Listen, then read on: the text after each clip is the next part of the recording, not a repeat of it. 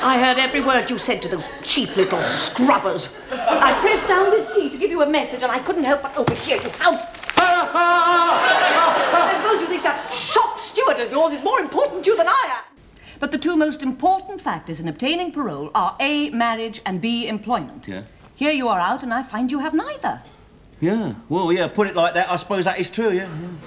Well, this puts me in a most embarrassing position. Doesn't do me a lot of good either, does it? What are you doing with all that money? Are you fleeing the country? That's what they expect me to do. No, I've decided to kill myself off.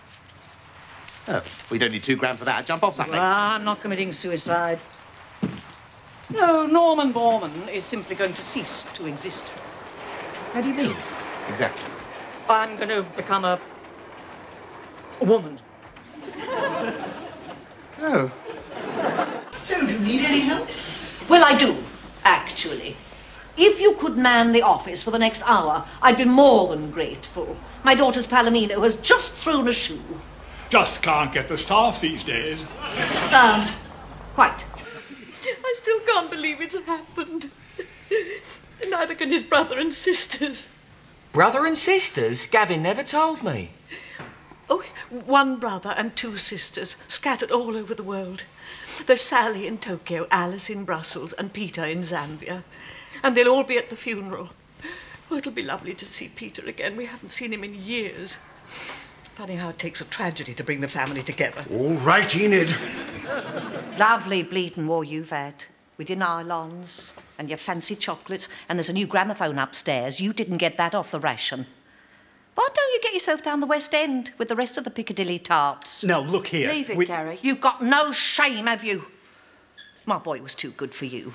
I always said it.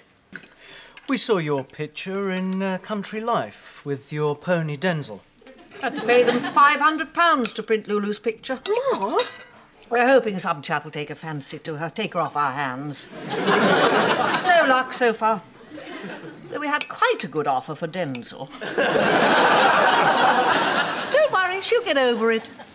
You don't get over a midlife crisis. I started mine at 17.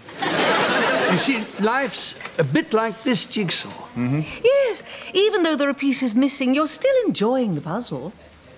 No, I'm just enjoying the moment of boredom until the misery sets in again. So how's Dad? Oh, you know your father, frustrated as ever. He's taken up art classes. What? Yes. Well, I think he'd always fancied himself as a bit of an artist. Of course, he keeps it to himself. We always hoped you might go in for that sort of thing. You were so good at it at school. It might have given you something to talk about with your father. Mum? What, love? Something I should tell you. What is it?